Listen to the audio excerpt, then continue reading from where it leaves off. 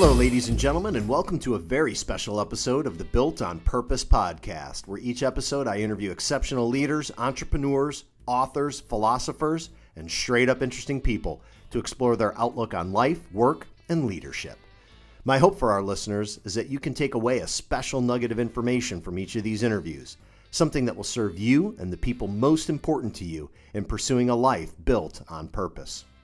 My name is Brian Moore, co-founder and managing partner of Y Scouts, and today I'm interviewing Patty McCord, principal of Patty McCord Consulting and the former chief talent officer at Netflix. Patty is someone who's truly helping push the boundaries of the way we think about work. She created the famous Netflix culture deck, which Sheryl Sandberg said may be the most important document to ever come out of Silicon Valley. It's been viewed more than 13 million times on SlideShare. More recently, Patty's been focused on advising innovative companies like Warby Parker, HubSpot, and GitHub, to name a few, about developing culture and leadership. In this interview, we're going to explore culture, we're going to discuss leadership, and we're going to ask Patty all about how we can be innovative when it comes to thinking about work. Here's the interview with Patty. I hope you enjoy it as much as I did.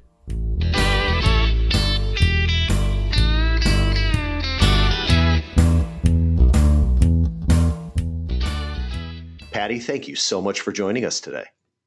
You're welcome. Thanks for having me. So I want to get right into this, and I want to jump into, let's get juicy right out of the gate. And I want to throw out what I hope to be a controversial idea.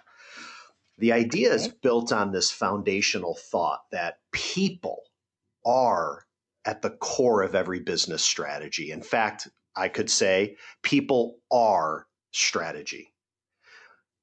Building on that, when done incredibly well, a company's hiring or recruiting practice or practices shouldn't scale. How does that concept sit with you? I'm not sure what you mean by scale, but I do have a lot of thoughts on the hiring process. And, I thought of something you asked me before we got started with this podcast that we shouldn't call it human capital or human resources.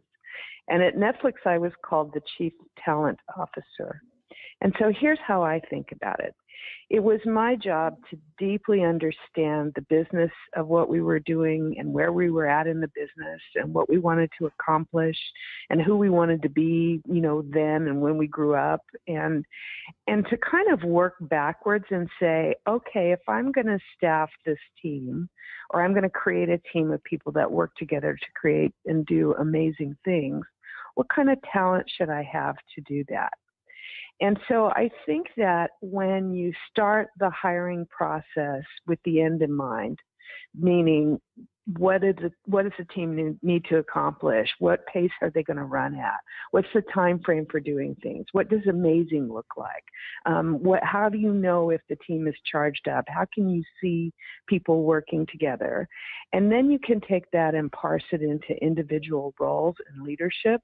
Then you're much more likely to hire the right person, but you're hiring the person to achieve amazing stuff in a particular role, not to have the right qualifications and years of experience. So that said, why do you think hiring today is done, at least my opinion and what we've seen, and I'm going to guess you're going to agree, for most organizations is done so poorly, and this idea that beginning with the end in mind, or understanding what problem are we trying to solve, or perhaps better said, when we hire the right person, what set of success outcomes will this person deliver? Why do you think companies kind of suck at doing that right now? Well, it depends on the size of the company. Let's start out with that. Let me give you something you may not know about me. I'm a recruiter. That's my background.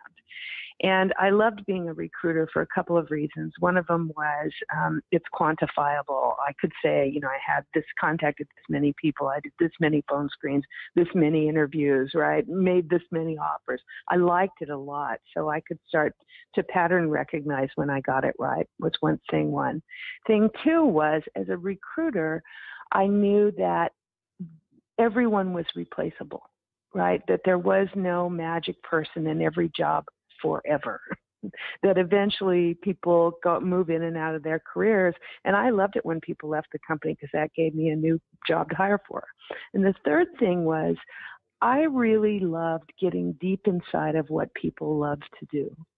And when I started thinking about that, and actually my fraternal twins helped me do that a lot, every person is motivated really differently, and they're driven really differently.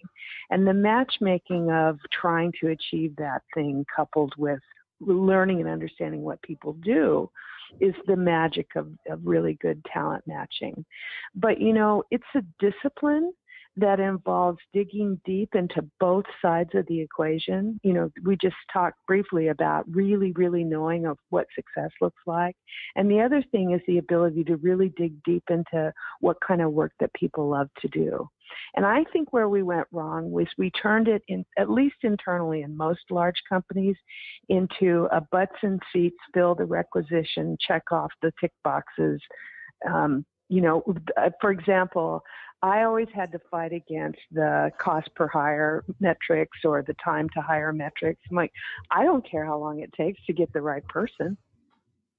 If we find them tomorrow, great. If we find them in 6 months, then that's what it's going to take to find the right person. Sure. And I always knew when my recruiting team was doing a good job, I always sat with them because I liked the energy, was when I would hear one of my recruiters say to a hiring manager, he's not good enough. You got to give me more time. Don't settle. You've got a big problem to solve, and this person's just adequate. Yeah. And I think the butts and seats and the speed to fill or time to fill in some of these metrics, getting back to the initial question around scale, I think what has ended up happening is, at least, mid to larger sized organizations, as the level of complexity grows, that they begin to lose sight of what matters most. And so they treat hiring and recruiting as simply another process that when you check off the boxes and you adhere to a certain set of metrics, that's where success lies. And I think, people are, you said it best. You have fraternal twins. We talked about it before we got this podcast going. Your two twins are incredibly different, and so is everybody in our organizations. And so can we really scale when all of the jobs that we're hiring for are so incredibly unique by and large? Here's a way I think we can, though. Here's a tool that we have now that we didn't have when I started out in business that I think is magic. So when I when I was a recruiter and I was recruiting for technical people, I would go to whatever, weird Asian restaurant du jour was their favorite. It's an Afghani restaurant in the corner of the strip mall. Sure. And you know how in restaurants they used to have like the fishbowl on the counter? Yeah. When you walk in, you put your business card in. Yeah. You get a free lunch. Sure. Well, I'd just grab the fishbowl. You go to like the back corner, and I'd dump it out, and the waitress would come over and say, start fretting. I'm like, it's fine, it's good, bring me pad thai. And I tell people, I'm like, but see, I don't have to do that anymore because God gave us LinkedIn. This is so true. And I think that the difference now, like to combine what you're saying with what I'm saying, is we have these networks of connections now that used to be the exclusive network of recruiters, right? And almost everybody knows someone who knows the right person for the next hire is. And it's that ability to work with recruiters, not turn the job over to recruiters. I think the most successful ways to hire are true partnerships. And that's where I get frustrated with my startups sometimes. They're like, oh, yeah, I got 7 headhunting firms. They all do a good job. I'm like, you can't do a good job with 7 different firms are working on the same job. Absolutely not. That's just crazy shit. And, how do you know the level, you need somebody who's going to help you get the hoof work done, but somebody who deeply is going to sit with you deeply and understand what you're trying to accomplish. Yeah, absolutely. So I think, the role for all of us I think whoever's hiring, if it's the board, if it's the executive team, if it's just a hiring manager, the way we really make this a better, more efficient, more effective experience is we say it's a 50-50 relationship between whoever's recruiting and whoever's hiring. True partnership. True partnership. And their job to start with is back to how we started. If they can't describe what success looks like, then you're just going to fill the job. No, absolutely. Absolutely. Well, that's a great segue. So obviously a critical part of this entire process is the interview. And I think interviews today, by and large, have become somewhat of a joke, right? We companies are running ads. They're using all this newfound space on job postings that weren't previously available in newspaper ads, and they're droning on and on about all the minutia of what the job's going to do, which doesn't look like success. It looks like a list of tasks and responsibilities. And it describes the day you start. Right. And here's all of the skills and experience and the 78 things you need to actually have to be considered viable. So the recruiter doesn't have to spend their time looking at the wrong resumes. And then the interview takes place. And we're magically shocked as interviewers that, oh, wow, these candidates are telling us all the right things. Well, you've given them everything in the job posting of what to say. So if they have half a brain, they're going to tell you, what you've told them to say. How do we actually get to some level of authenticity? I think it's missing completely. I say that interviewing is like painting. It's all in the prep, right? Elaborate on that. So we already started with step one. What does success in the role look like? Yeah. So here's Patty's backwards recipe for success. And I teach this to decide how to get rid of somebody, how to hire somebody, how to work with people, right? So first you start with a time frame. I usually say 6 months to a year, depending on the level of the role. And if we hired the right person in that role and things were amazing, like we all stepped back and said, oh my God, did we do the right thing? What would be occurring then that's not occurring now? Yep. And so then I tell people to throw out all their metrics, well, the product's going to run this much faster. We're going to have this much more revenue. We're going to have this many more business models that are accurate, whatever it is, right? And everybody has numerals. So give me all those metrics, spit them all out to me. And then I say, make a movie of it. So if I'm walking around, are there more meetings? Are there less meetings? Is there somebody who's willing to take a stand and make a hard decision where now everybody sort of points fingers at each other? Are people heads down? Are they working collaboratively, or are they leading strong? What does it look like? Mm-hmm. And that gives you the behaviors and the drive and the motivation and, what somebody wants to get engaged in with purposeful work. So now I know that. I got the movie, I got my metrics. Now I drop down and say, okay, well, in order for those things to happen that aren't happening now, what would somebody need to know how to do?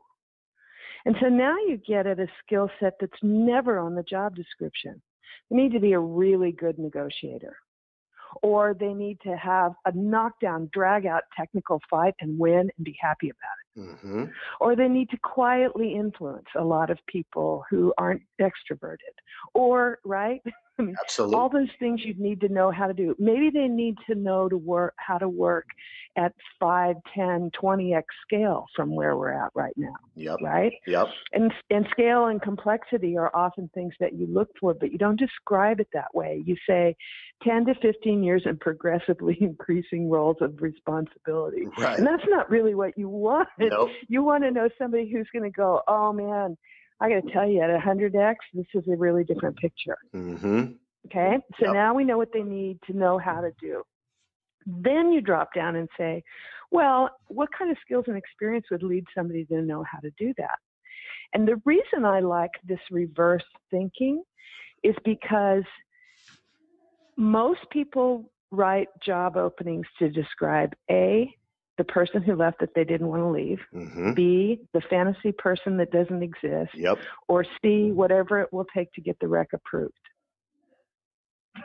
You just fill in the blank. Right. Strike one, strike two, strike three. Going to say yes. Yeah. Right. Yeah. Exactly. Yeah. And instead, if I do this, so now I've worked down to, now I'm going to have much more open mind to diversity of thought, because that in my A example, I'm going to describe somebody who's just like me. That's how we end up in the companies that look like they are. Yep. Like right? attracts like, Because right? Yep. Like attracts, I'm going to need somebody who's really smart, really good with the numbers, really influent, somebody just like me. Yep. Right? Yep.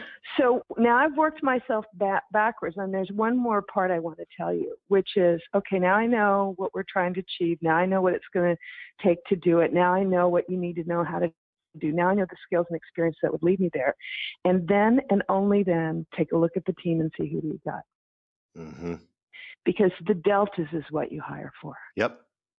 I love right? it. So now think how rich of a job description I have. I go into my startups all the time. I'm like, oh, will you throw this piece of app away? You're hiring a head of product. They want to know what nasty, gnarly, badass cross-functional problem they're going to solve. Totally. Right? They don't want to know what their tasks are going to be. At a VP level, I'm thinking they probably know. Yeah, and if they don't, you shouldn't be hiring them in the first place. Or, sometimes you actually turn off people with those job descriptions, Absolutely. Particularly if they're written for like the person who left. Yep. It's like, then you're not open to somebody going, nah, I'd never do it that way, but here's how I'd tackle that problem. And then, those wonderful interviews you have where you go, get out. I would have never thought of that. Well, and it creates ownership, right? If you leave the door open enough to where you're describing a picture of success, but not giving someone the instruction manual of how to achieve it, and that candidate really leans into, oh, okay, I see what you're trying to get at. Here's how I would do it. Brian, I'm such a storyteller. I got to tell you another story. Please. I was at Netflix, and we were moving into our device space. And at the time, the devices consisted of DVD players that you could stream from, or the very beginning of smart TVs. Most people were streaming on their laptop. And we had a fantasy that maybe someday we'd do games. So I was interviewing this guy from Motorola, and the whole time I was talking, he kept flipping open his phone, right? He couldn't stop fiddling with his phone. We called them phones back then, right? Cell phones. Right. And I said, what are you doing? And he goes, we're going to watch video on these. I'm like, kids, no, we're not. He goes, yeah, we are.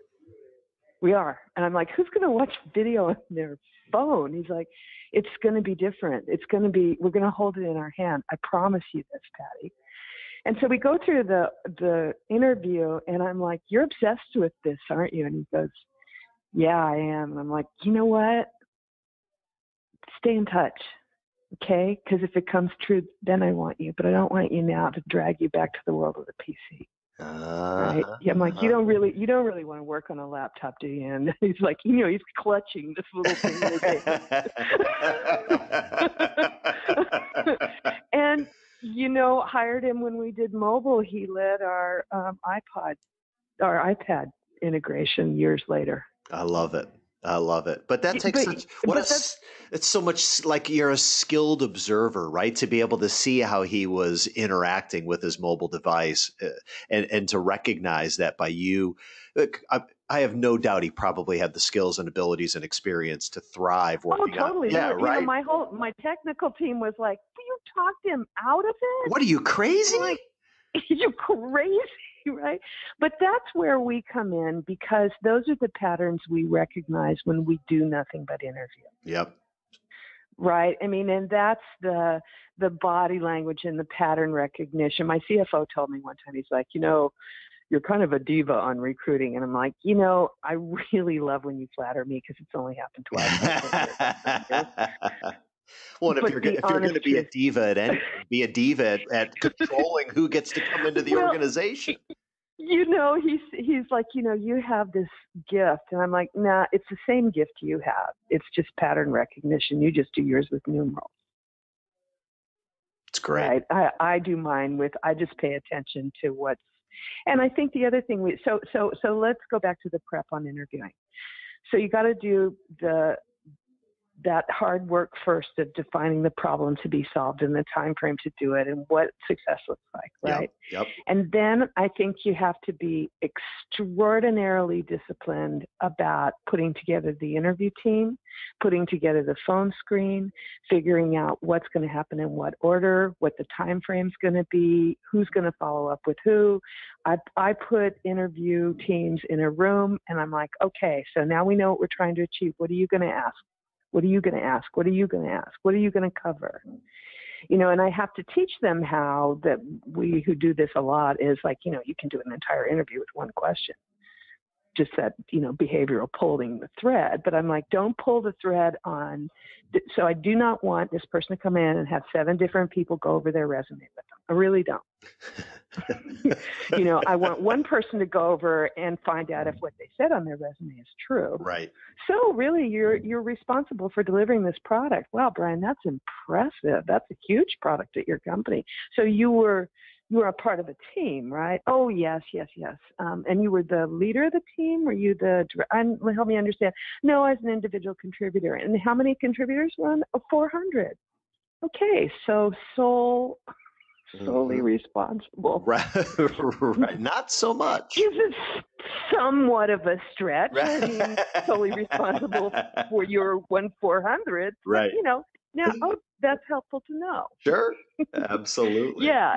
Instead of, what are you proud of? And what are your strengths and weaknesses? Or what are your, so I think, and the other person I always want on an interview team is, someone who has a track record of hiring great people in the company. How do you identify that? Is that simply a matter of looking at the people that they've been responsible for identifying in the past? Okay.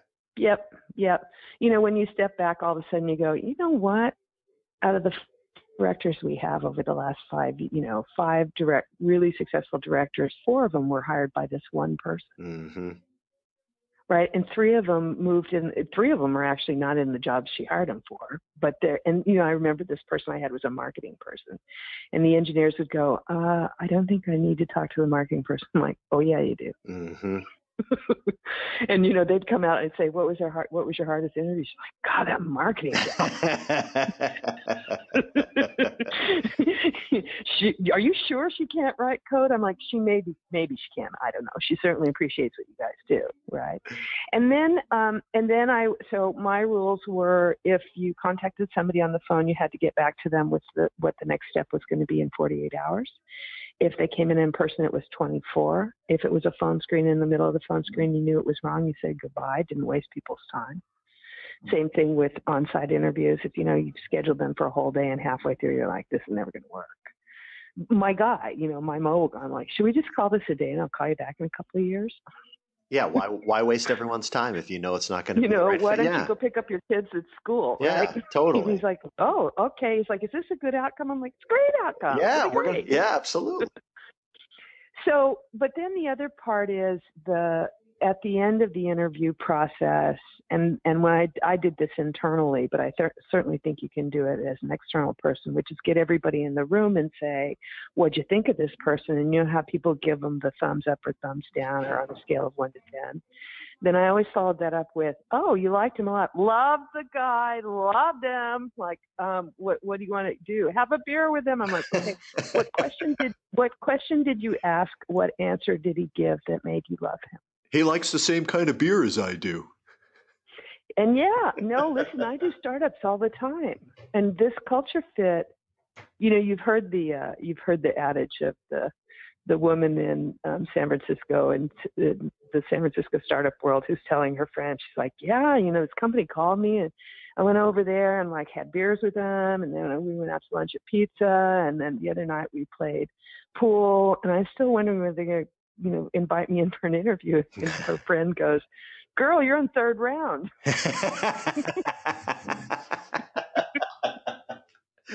Oh, that's frightening if that's the way it's really happening. Oh, they're 26. Right. I mean, one guy told me, he's like, 100% of our startups we have the best employees because everybody's a referral. And I'm like, get out. Really? You hired 150 people that are referrals? I'm like, you guys are 25 years old. So half of these people were met at the bar after the third year. You know that. Right. I mean, they don't have that many friends. They don't know what good looks like. I mean, it's okay. It seems like a nice group of folks, but I'm telling you, they are not the best people. Has that been perhaps one of the most surprising things for you as you've been working with some of these smaller and mid-sized startups, that they don't have their sea legs underneath them when it comes to really being able to identify what great talent looks like? It's, well, yes, of course, but that comes with experience. Sure. And sometimes talent you have to see bad talent before you see good talent. Sure. And, I tell people that once you exercise that muscle, you get better and better at it, right? You got to hire, it's got to be a muscle in your company, though. It's the most effective muscle you have, because nobody will get rid of anybody who's mediocre unless they're confident they can hire somebody better. And you always can. Always, right? It's more about, for them, it's more about structure and discipline, because they want to be so cool and easy about everything, and they overdo all the wrong things, in my opinion. So how I approach them usually is most of them are geeks, and I say, is this how you write code? You just sort of sit down and start typing in some numerals? No, you have a process, and you think about what you want to do. And so I introduce them to a little bit of structure around it. So, which always surprised them. They think I'm just going to tell them to feel it. And sometimes they're better at talking to people. They just don't know how to evaluate. And that's why it's so important to teach the begin with the end in mind. Yep. So now we've got all kinds of information about this person, and you really like them and you're in depth on them. But can we go back to what we said we wanted them to do? I want to get back to this gentleman who, the Motorola guy who was playing with my Motorola guy. Yeah. He had a nice suit too. He was clutching his mobile device. In the absence of being able to read, let's say, a nonverbal cue like that, which you clearly saw during the interview process, for those out there who are trying to find people that are aligned to what the work is doing, the difference in the world that the work is making, call it the meaning, call it the purpose. What advice could you give, or would you give to CEOs out there, whether they're big, CEOs of big companies, mid-size, small, doesn't matter. How can you really understand whether or not someone's going to thrive because the work matters to them? I think it's a little bit of digging into what's motivated and demotivated people in the past, but asking about it in a different way. So my algorithm for success, I have to say words like algorithm because I worked with engineers for so long, goes like this. Is what you love to do, that you're extraordinarily good at doing, something we need someone to be great at? So we need to know what great at is. Yep. And if somebody can do the job, but they're not great at it and they don't love it, then they always just kind of piss you off. Yep. It's like, God, I wish he was more into it. I wish he was better. Right. And if you're passionate about something, my Motorola guy, right? If you're passionate about something and the company doesn't care, then you're always frustrated. It's like, why don't you care? You don't even know that I can do these amazing things. It's like, I know you can do those amazing things. I just don't care. Right. I just don't need you to. So the question I ask sometimes is, at the end of the day, when you get in wherever you commute from, the subway or your car or whatever, and the doors close and you're all alone and you go, today was a great day at work. Today was amazing. What happened? Yeah, what'd you do? What'd you do that day, right? Or maybe what didn't you do that day too, right? Like sometimes same thing. Yeah. Understanding what it is that brings people down. And I do a lot of, especially at the executive level, I do a lot of probing into failure, because we all have it. I mean, you don't get to an executive level without screwing up a bunch, right? Absolutely. And so and what would you, if you had to do it differently, what would you do? because that's really important at the executive level. It's not what somebody knows, but how they got to the knowing. Yep. Absolutely. Right. That's mature. And that's the thing. I think for CEOs, the deep driving traits you want in really dedicated leaders is really good judgment is the number one skill, right? The ability to make the right call. And that doesn't show up in whatever on a resume. Judgment is rarely an accomplishment on a resume. Good decision making, right? I mean, these are things that really require deep digging. Yeah. Or much more commonly at the executive level, there are 3 right answers, and all 3 of them have merit, and all 3 of them have validity, and all 3 of them have data, and all 3 of them have, preconceived outcomes, right? And much of the time as an executive, you just pick one. Right? That's all you can do, especially if you're in a company full of innovation. Yep. Do the best you can with the information you have. I used to tell people at Netflix all the time, they'd say, why didn't management see this coming? I'm like, well, we make this shit up, we were just wrong. Yeah. But you made a decision. Yeah, you have to make a decision, and then the other part of leadership is to go, hey, I got to go. It's as important to go back and tell the team, here's the data I had going into the decision, and here's what I was wrong about. Yep. So the context right, behind the context behind it, and that's what creates good judgment. Yep. So speaking of CEOs, right, and go ahead. Sorry. Yeah. I was just going to say, and the important part of the judgment is communicating hey, by the way, I made a mistake and I'm okay with that. Absolutely. Well, that's a tremendous amount of humility then, right? And that just engenders trust with the people that you're working with. Yep. Absolutely. Yep. So I read in a recent interview, and this was specific about a comment you made in advising some startup CEOs, that you think it's wise for them to be interviewing at least 3 times a week. For roles and really being active in building their networks. Can you elaborate on the importance of the CEOs spending their time doing the interviewing? Well, first of all, it's practice. And a lot of them, as first-time CEOs, come from another branch of the company. They're marketing people, they're engineering people, they have an expertise in a particular area. And so they learn an inordinate amount by interviewing and talking to people from all the different functions in the company. Again, right, you think a CFO when you're a 30-year founder CEO is just a guy who does accounting, a CFO, right? And you don't realize until you talk to a great CFO, oh gosh, I never even thought of modeling the business out 5 years.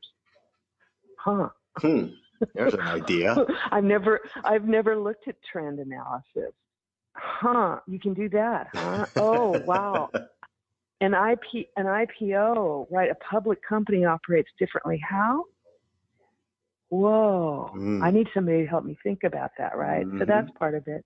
The second part of it is it's a tremendous signal to the organization that finding the right people is important.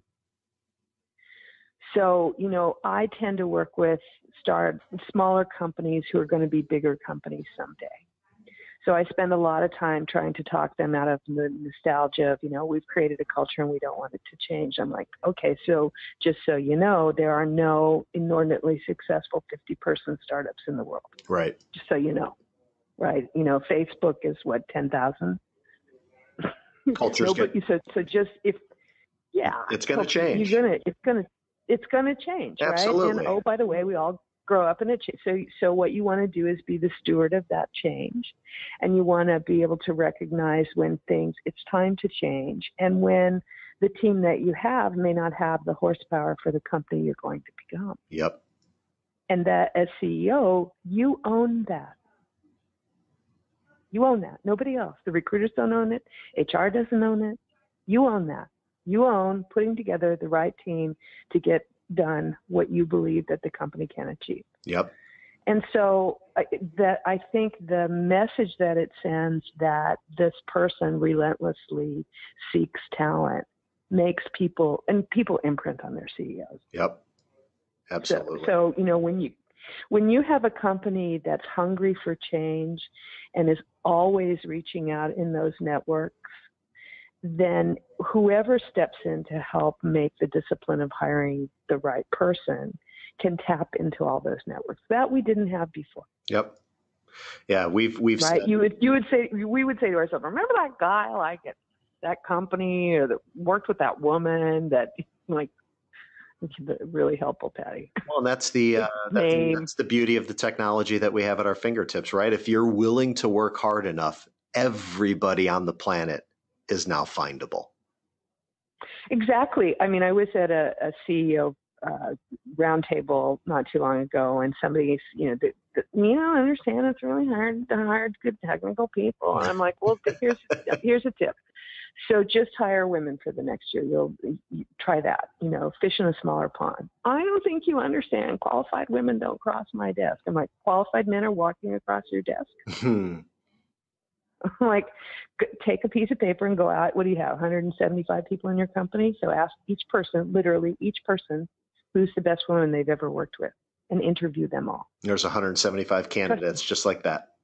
There's just like that. Yep. Right. Yep. And trust me, there's at least a hire in there. Yep. But now you know what your interview list is for the next couple of months, 175 women. Mm-hmm. And oh, by the way, when you interview them, ask them the same questions. And then when you're 350 people, then you don't go, oh, we don't have diversity. Let's talk about that for a second. In the businesses you're advising right now, I'm curious. How many or what percentage, roughly, I don't expect exact numbers, but what percentage of either the CEOs or just the overall leadership teams are female? Oh, it's woefully small out here. Why? Why are we missing the mark on that so badly? We've got another podcast in this conversation, my friends. But there's so much that's out there that shows. Like hires like the VCs in the Valley are all white men, and they have that, when they say, hey, look, we'll hire qualified women, but we're not going to lower our bar. They mean that. Huh. They mean that a white guy or an Asian guy with a degree from Stanford who's, connected to all of the other VCs is better qualified than a woman who's worked her way up. They believe that to be true. Yeah, like attracts like. Because when they look around in their world and they see who's like them that's successful, they're all like them. Yeah, are they not paying attention to all of the data and the stories and just the amount of attention that they are, but they don't see it. They don't see it. That's sad. It's a missed opportunity. It's, I can only get to them. One more story. So I'm talking about pay inequality, and I happen to be talking to this group of CTOs. It was like Fortune 50 CTOs. Yeah. And at the end of the talk, I'm up on stage. I'm like, hey, by the way, now that I know who you guys are and you know me a little bit, can you just go back to your companies and have your HR people run you a spreadsheet of all the job titles in your organizations, and then give me median salary by male and female. And if there's a discrepancy, write a check and fix it. Okay, because I know you guys are writing checks for software licenses that you'll never use. Sure. They're going to way outstrip the need to fix this problem. And then you can figure out why you got there. But could you just level the playing field, okay, for me? Can you guys all do that? So afterwards, I'm doing this cocktail thing, and this guy comes up to me, and he goes, Patty, I'm an executive senior vice president at my large corporation. I'm like, well, congratulations. And he says, and the reason I got there is because I'm very fiscally responsible. I've always been great at saving money and doing the right thing in terms of dollars spent in the company. And you're asking me to do something that doesn't make any sense for my business. I said, how so? And he said, well, if I have a woman who's making 130 and she'll come for 140, and a man who's making 150 and he'll come for 160, you're telling me I should just pay her 160. And I'm like, that's what the job's worth. And he goes, I know, but I'm going to shell out another $30K of my company's money. And I said, how are you going to react when your daughter comes home and tells you this story? Oh, what was his reaction? And he goes, and he says, he's like, it's squeaking out of his voice. He goes, it'll be fixed by then. I'm like, yeah, really? Who's going to fix it? That's why it's not fixed now. Yeah, who's going to fix it? I have 2 daughters. Yeah, I'm telling you. That's bullshit. Listen, I've got 2, I have 2 daughters too, and I'm a raging feminist. I've been working on this for 30 years, and it's worse. I'm going to go as far as to say that I'm a raging feminist too, because I think the future of leadership demands. Then do something about it, right? Female qualities. Don't present any slate of candidates to any company that doesn't include women. Yeah. I mean, as recruiters, this is our job. I was talking to somebody the other day and I said, okay, if you look at the most female penetrated organizations in any company, there are 3: marketing, HR, and finance. Women own 2 of them and we can't fix pay? Yeah, seriously. Seriously. I mean, it's because you will get, as I have gotten on my performance reviews since the beginning of time, she's kind of pushy, a little bit shrill. But it's okay when a man is pushy. It's not considered pushy. She's straight talker, but kind of bitchy. Mm-hmm. Double standard. I mean, it's completely a double standard. It always has been. Yep. And I think bravo to the geeky women out here who have broken open let's just take a look at the numbers. The data doesn't lie. And then the people willing to tell the stories about, here's what it's like to be inside. And the women who say, I give up. I'm going to marketing. I make better money. I don't have to deal with this stuff. Yep. Well, it sounds like there's nothing but a huge opportunity. Huge opportunity. Yeah. Yep. Yeah. And it's not just a huge opportunity to make things right for women, which I would love to be my jihad, but it's a huge opportunity. The world. Yeah. Well, we don't, by the way, we're heading into a talent gap that's enormous. Right. I mean, we have 2 populations in the workforce right now. There's a sprinkling in the middle, but there's, the people coming up in their 20s and the people in their 50s and 60s. Yep, absolutely. And eventually the people in the 50s and 60s are going to be like me and go, oh, I still want to work. I just don't want to go to work every day. Right. Right. And somebody's got to be there thinking of the new ideas and all that kind of stuff. And I'm telling you, people like my marine biologist's daughter would rather work in a coffee shop than work for a tech company.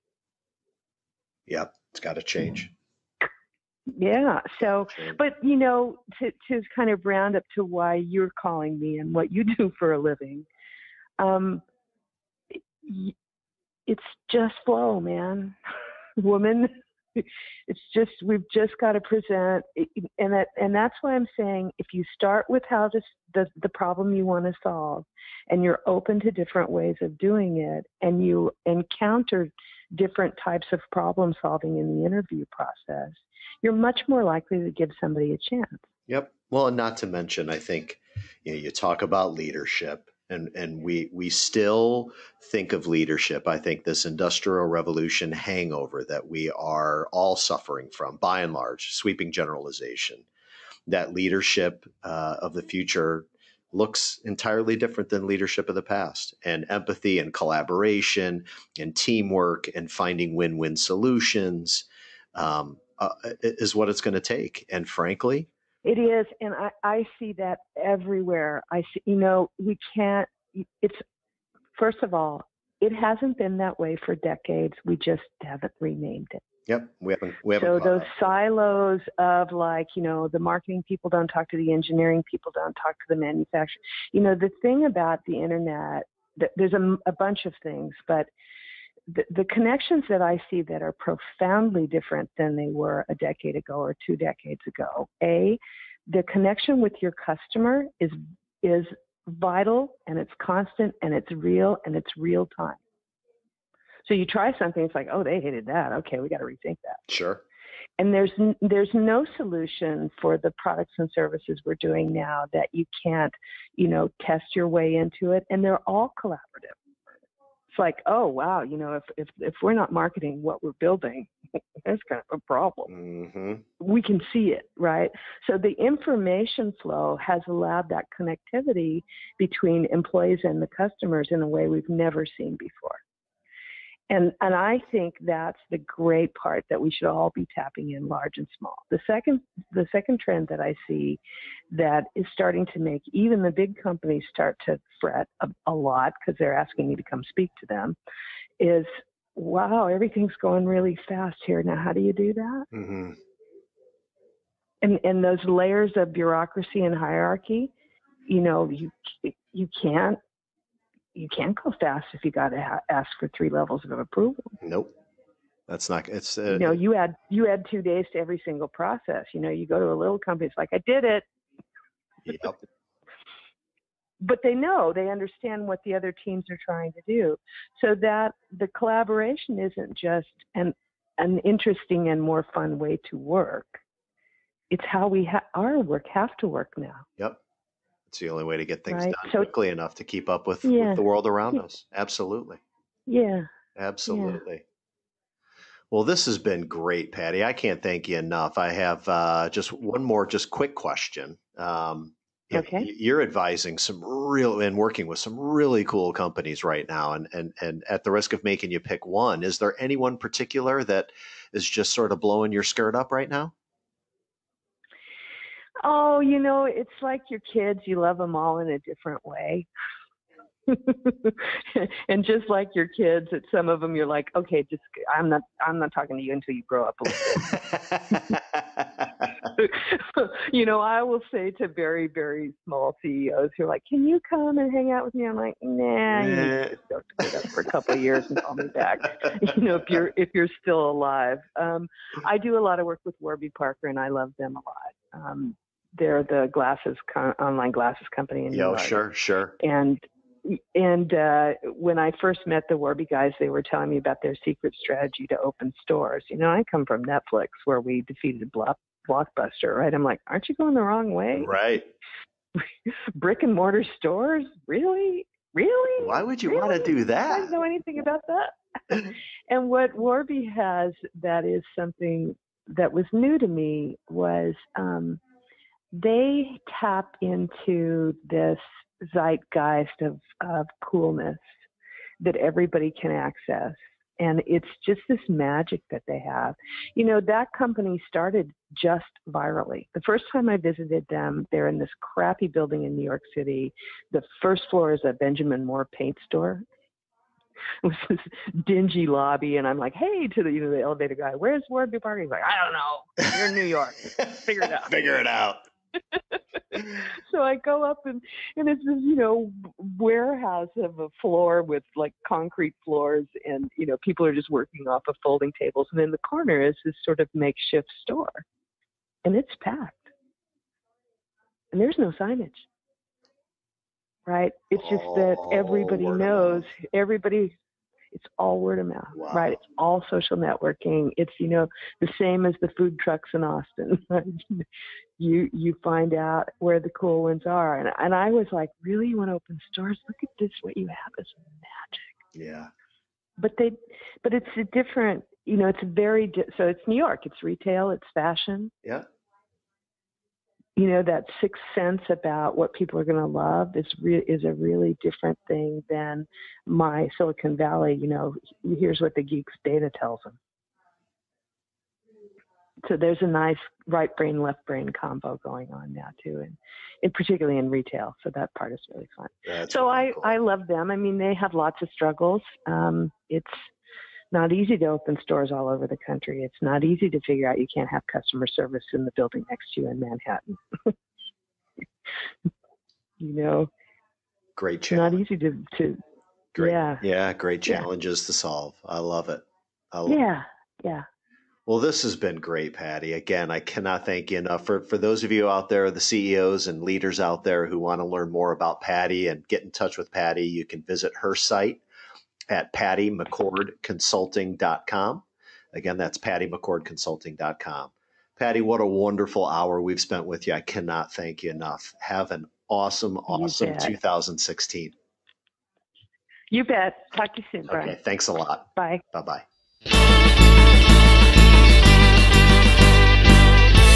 Thanks for listening, folks. You can obtain a transcribed version of this show and hear more interviews from the Built on Purpose podcast by visiting our website, yscouts.com/podcast. If you enjoyed this episode, I have two things for you. Number one, I'm hoping to get some bonus questions answered by Patty from our community. So if you have any questions you'd like Patty to answer, drop me a line at brian@yscouts.com and I will forward on your question. A couple of additional episodes I think you'll greatly enjoy. One, Michelle Geelan, author of Broadcasting Happiness, The Science of Igniting and Sustaining Positive Change, talks to us about the impact we all have on one another related to what and how we broadcast our messages. In another, Louis Efron, author of How to Find a Job, Career, and Life You Love, talks to us about the power of purpose and how asking the right questions will lead you to a life of meaning and purpose. Once again, that URL is yscouts.com/podcasts. Until next time, thanks for listening.